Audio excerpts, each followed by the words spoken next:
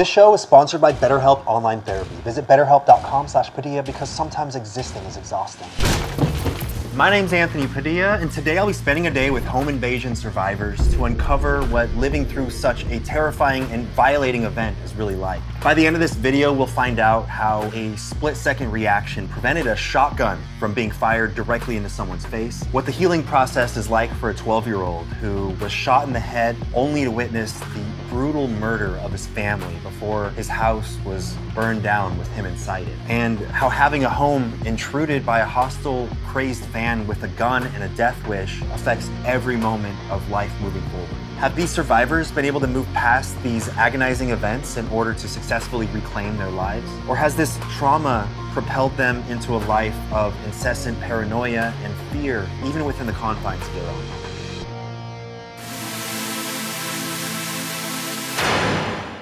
Hello, RJ. Hey, Anthony, how you doing?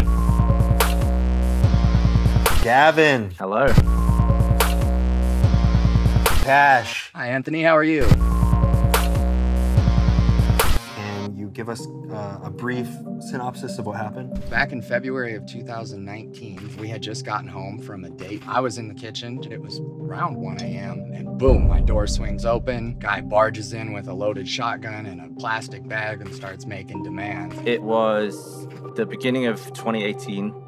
There was a home invasion by someone who knew of me and my online presence. He just decided that I should die that particular day and broke into my house and tried it. I was 12 years old. It was April 14th, 2002. It was about 5:30 in the morning. A friend of my family's came into my house and ended up murdering my family and attacking me and setting my house on fire. So, before the invasion, did you have any sense that something was off? I had a genuine sort of overall fear that it might happen. And I'd had that fear for years. I had no sense that anything was imminent. No, not at all. Beforehand, there wasn't any kind of indicator that anything was amiss or that we were going to have any kind of altercation that night. Before the invasion actually happened, 2 days prior to that, my dad had warned me that my mom and himself were robbed at gunpoint for selling drugs and cash. The guy who robbed them was a family friend, and my dad told me 2 days before, he's like, something's fishy, something's going on. My family was on high alert at that moment.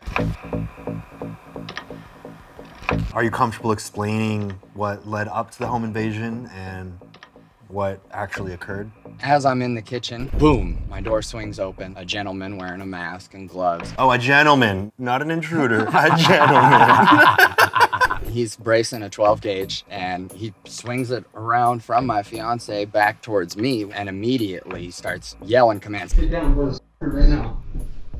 Did you think we weren't down?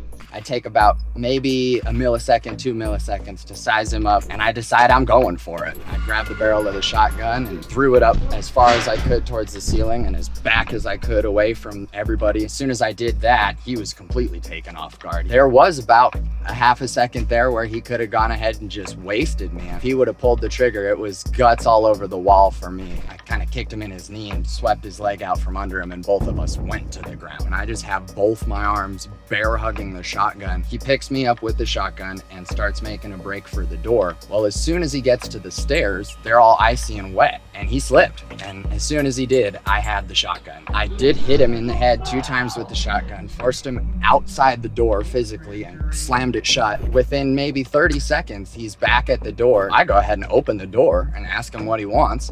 And he says he wants his shotgun back and he'll go away. I had his weapon, so I knew he wasn't gonna do anything. He starts telling us if we just give him the shotgun back, that he'll go away and never come back again. I tell him I'm not giving him the shotgun back. He says he's calling the police. I tell him, no, I'm calling the this police. guy that invaded you threatened you with police? Yes, and I say, I'm calling the police, motherfucker, and I'm standing at the top of the stairs with the gun in my hands. The police actually arrived. And he had already left my front door at this point. And then the cops bust in the door again in full SWAT gear with guns pointed at us. And we both try to explain to them in a very anxiety-ridden way what's just occurred. And then they told me right after that, well, we actually have that guy. We just found him right around the block sitting in his vehicle, and don't worry about it, he's going to jail. So he decided that 3 a.m. he was just going to break in. He tried to get in for a while quietly. In the end, gave up on that and actually just shot the back door window. So we both woke up, minor discussion about what the noise was. It was enough for me to be like, we cannot investigate this. We have to check the security system first. Just saw someone walking through the house with a gun. Immediately called 911. We just decided it wasn't safe to try and get out. We thought we could potentially just buy some time just by being quiet. So we moved into the closet. Lots of clothes in there. So I thought, that's the most soundproofed place. Sat sort of focused on the entrance. I was trying to hope that I had the advantage in that I was ready for when he would come in and he potentially wouldn't know whether I was going to be in there. So I think in the moment, my plan was to kind of blindside him somehow, maybe like get the jump on him as he came in and hopefully wrestle the gun off him or just try and beat him to death with something that was in there. But I just felt like this is it and I'm going to have to try and fight. And that was just a really rough feeling of like helplessness and constant adrenaline, my heart beating so fast. I could like feel it in my ears. I've never felt anything like it. It didn't feel right to be a robbery. I was 100% convinced that it was definitely a targeted attack. The guy that I think had given up, I think he thought his time was up, decided to leave, and it was as he was leaving that the police arrived. And it turns out that the guy had almost immediately himself in the head. The trajectory of the bullet went actually towards the police, who then opened fire back. From that point on, it was a load of gunshots. Just sounded like a full-on gunfight. We learned some stuff from the notes left on his phone. Someone with a mental illness just decided, based on the voices in his head, he needed to come and take care of this situation. The main goal was that he wanted me to die alone without children. Bought a gun, came all the way from New Mexico, just spent the entire day trying to kill me. He couldn't find me for most of that day. He was just like trying to hunt me down. I was completely oblivious, just like fluking my way through this day. I think I was having meetings, elsewhere. I wasn't where he thought I was going to be, and eventually just waited for me to be asleep in my house. April 14th, 2002. I was sleeping on the living room couch. I wake up to a knock on the door. My dad, he opened the door to a family friend. His name was Morky. Apparently, 2 nights before that, he robbed my family. I kind of wake up a little bit. I'm like, he's here, so he must be bringing back the money or the drugs or whatever he took. My dad starts walking him to the kitchen, and I just keep hearing Marky say, where's Joanna at? Where's Crystal at? Where's LJ at? Once my dad finally got him into the kitchen, thinking that, he's going to probably give him the money back or the drugs. Then at some point, I just see Marky lift up out of his, shirt a gun. I heard 2 gunshots, and then I heard my dad hit the ground. That moment, I kind of sat up on the couch. Marky's walking straight towards me. Points the gun right into my head, and I'm able to turn my hand in front of my head in time, and he shoots, and it goes through my hand. I have a bullet hole and stuff through my hand. Went through my ear into the back of my head, and then I have a scar back here, and I just instantly collapse onto the couch, and I just lay there. I could just smell gunpowder. It was a giant flash of bright light right in my face. The biggest ringing sound ever. As I'm laying there, I see him walk into my mom's bedroom, and I hear a gunshot in there. And then as I'm still laying there, he comes out into the living room again, at the back of the bedroom where my sister comes out of. He shot her, and then she hit the ground, and I got up, and I'm still dazed. And at this point, he must have grabbed a knife. And then he comes up behind me, grabs me, and I could feel the jaggedness of the blade go across my neck. And it just felt like warmness go down.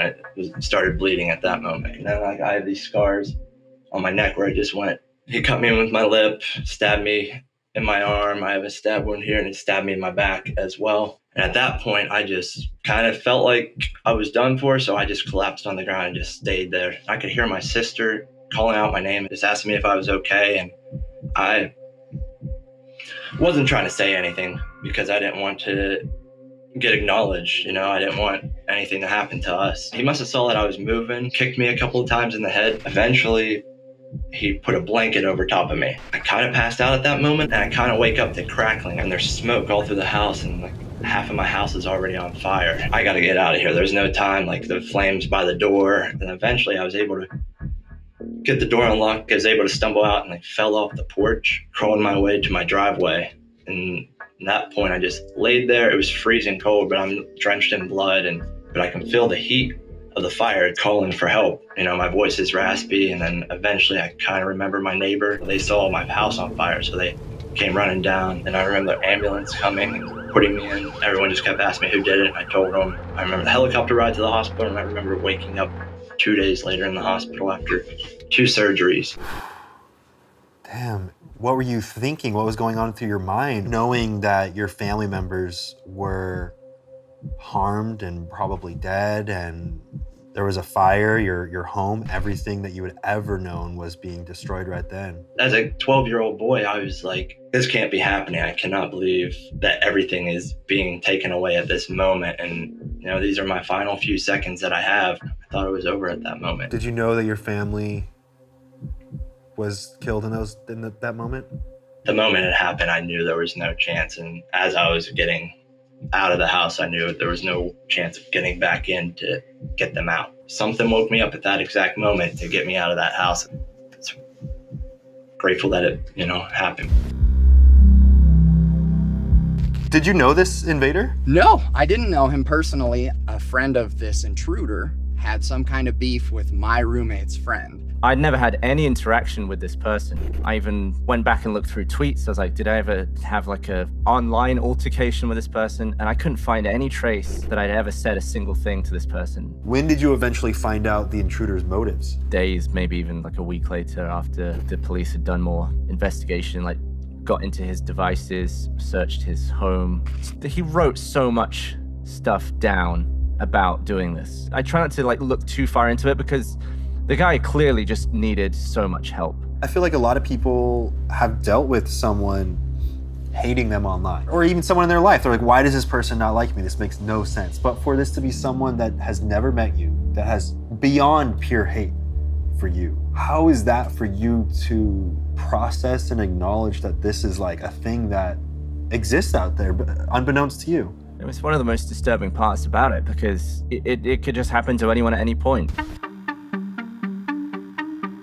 How did your life change immediately following that? After it happened, I just really debated, like, is it worth continuing to have this, you know, on-camera personality? I would happily go back in time, never have been on camera, just to have not gone through that. Everything just feels numb in comparison to how it did. I just do have bad days where I'm just, you know, still freaking out over the possibility and all of the unknowns in life. And I think I just had to come to terms with the fact that, you know, you can try and take more control over stuff in your life. This was just a big reminder of the fact that you're not really in control of anything at any point. Like, I knew I lost my family. I knew that they were gone. I was sent to foster care. I was in witness protection at that time. I wasn't even allowed to talk about it. I had to say I was in a car accident. I had to, you know, no one knew who I was. And I had all these, you know, friends who I'm telling, you know, my name's RJ, well, my real name's LJ. And so it was just surreal because I was starting a whole new life with a fake name. I literally started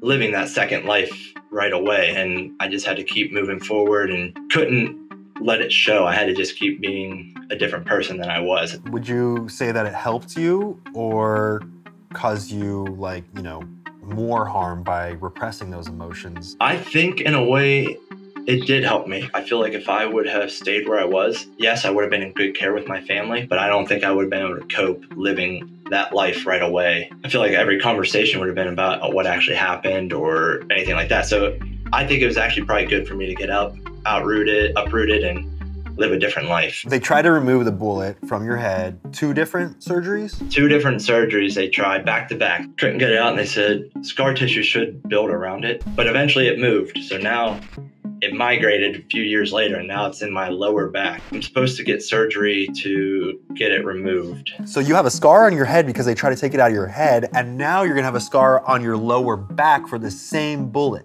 Yep. How has your life changed most overall now? Pretty much everyone here saw it, and that did help because now no one wants to mess with me at all. That's one way to get street cred. It did certainly keep people, it wards them off from trying again. I'm gonna be real honest, I probably would not be as well off as I am now if it didn't happen. My family was going through tough times at that moment, and I just feel like we would have had a hard time getting out of it. And I just feel like where I'm from, it's just such a bad environment. How did this experience affect your mental health? Is it something that's just like always there? I think that's a big part of it. There's physically very little that happened. It's just like the weird mental scarring. I've just, to be honest, I've just learned a lot of stuff about how the brain works. To actually have PTSD, I guess in my head I always picture soldiers, you know, like people fighting for their country and stuff, coming away with that. And the fact that I was, you know, in my house, you know, feels a bit lame in a way. That's how I have PTSD, you know. I just walk away constantly feeling all these weird emotions, mainly just so thankful and in disbelief of how lucky we got. I do have PTSD and, you know, high anxiety sometimes. And my PTSD does not prohibits me from doing things, but, you know, I'm always on edge or high alert, just like, you know, expecting anything to happen at any moment. I don't like being grabbed or anything, you know, like friends are like all buddy and, you know, like they hit you or push you around or something like that stuff. Like, I don't like that stuff. What were the charges that they eventually gave him? He spent 6 days in the ICU before he landed himself in the psych ward and then in prison after they did prove him fit to stand trial. And then he served, I think, 2 years in prison. He just got paroled. He was 1 second away from absolutely obliterating you, and yet because he didn't, because you stood your ground and you held that weapon in a way that kept you and your fiancé safe, he only got 2 years. That's our penal system. Not only that, but this is not his first burglary offense. He actually had a prior home invasion with an armed weapon as well. So this is a reoccurring theme for him, so to speak. He was sentenced with the accounts of my dad, my mom, my sister, and they counted my sister's baby because it was old enough.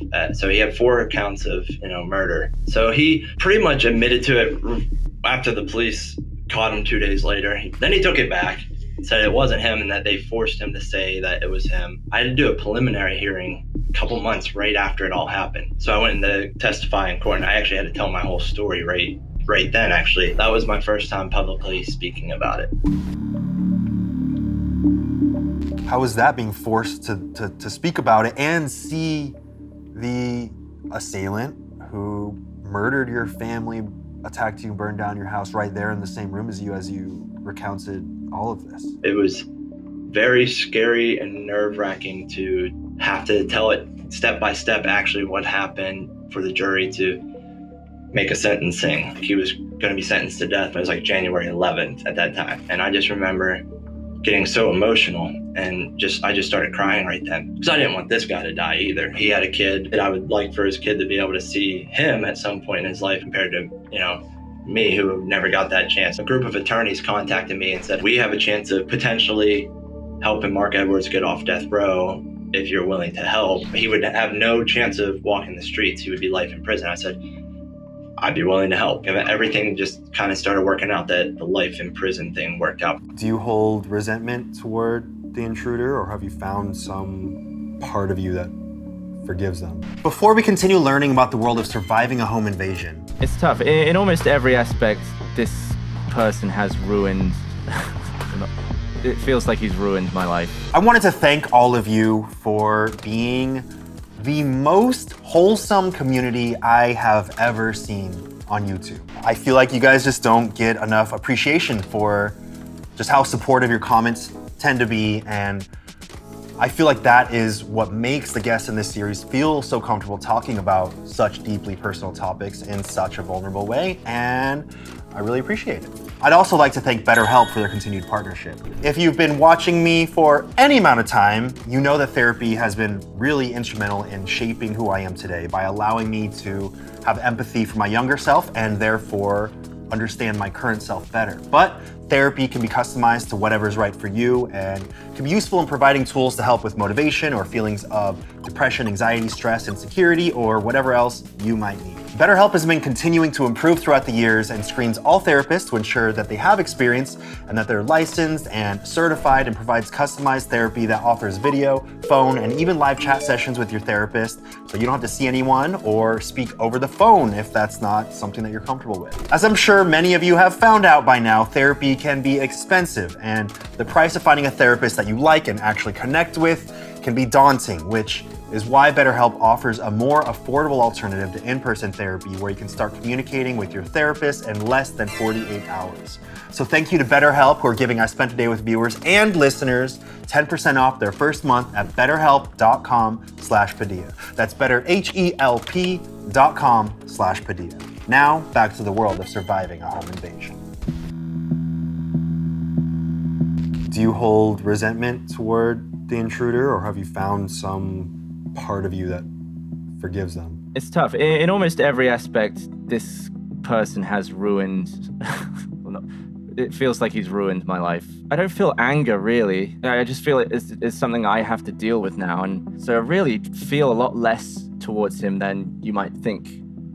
It just feels more of like an unfortunate event. Most people that experience something like that, with one person that they can clearly pin all of their pain on, that clearly wanted to do nothing but cause harm, destroyed your family, destroyed your home, your life.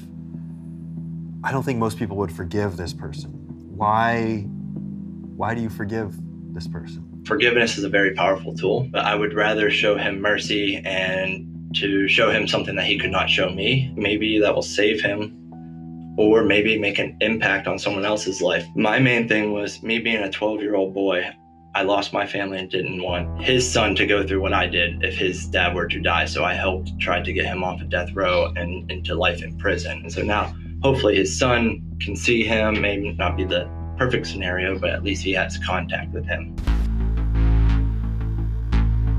Many people say that owning a gun is the best or only way to defend yourself in situations like this. How true do you think that was for your situation? Great to have as a last resort, but I feel like you still want to do everything possible to avoid that aspect. Like I would say you got to prioritize getting out or hiding. Not at all true. I think you need to be fluent and capable of hand-to-hand combat, because I have many guns in my home, but when someone is already pointing a gun at you, you do not have any time at all, even if your gun is on your hip, to draw it. That's going to be indication to them that you're about to cause them harm and they're going to shoot you. My dad had a gun at that moment, but unless you have it on you at all times, you're not going to be prepared. You know, you can have it in a lockbox, but when someone comes in your house, you're going to wait, let me go to the lockbox, let me get this out real quick. Right, hold on, sir. Right, yeah, and you know, it's not going to be like that. Do you have any advice for anyone watching to better prepare themselves? Just don't have too much information out there. It's a little bit sort of a doomsday mindset, but it's something to think about when you're deciding on what you think people should know about you and what you want to keep to yourself. You just never know who's out there. If anyone watching has also survived a home invasion, is there anything that you would want to say to them? To me, one of the biggest helps was just coming to terms with the fact that you have to relinquish control over certain things in your life. You're never going to be fully in control, and you can't just worry every day. It's just a bad quality of life. Don't be afraid to ask for help. People thought I was weird for going to see a psychiatrist because there were a lot of things I didn't realize that were going on in my head until my therapist kind of explained them to me. Like, this is why you're doing this. You're trying to protect yourself. A lot of these things that we're not taught could help us relating to the way that we think, or defense mechanisms that we might have, that, walls that we put up to protect ourselves. We're not really taught to look for those things or understand them. Yeah. All right, you got 5 seconds to shout out or promote anything you want directly into camera. Go. Please feel free to check out my music on cashhighmusic.com. If you want to see me in a much less emotional environment, I make stuff slow for a living at the Slow-Mo Guys on YouTube. I just want to thank my family and my brother David and my parents and all my friends and family. I'm very thankful to Anthony Padilla for giving me a space to share my story. Make sure you subscribe below for more extremely interesting stories. Well, there you have it. I spent a day with home invasion survivors, and I feel like I understand just how unpredictable these types of invasions can really be. And I commend everyone in this video for having the strength to speak about their experiences for millions of people to potentially learn from and apply to their lives. While it's absolutely important to be prepared and cautious of dangers, it's just as important to value each and every moment in our lives without the grips of fear controlling our entire psyche.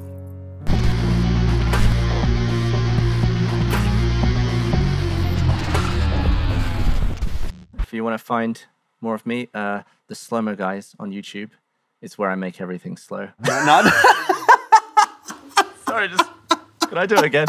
Let me just think like I'm good. It does feel like a hard change in tone, doesn't it? a little bit. I can potentially like transition it maybe a bit better than that.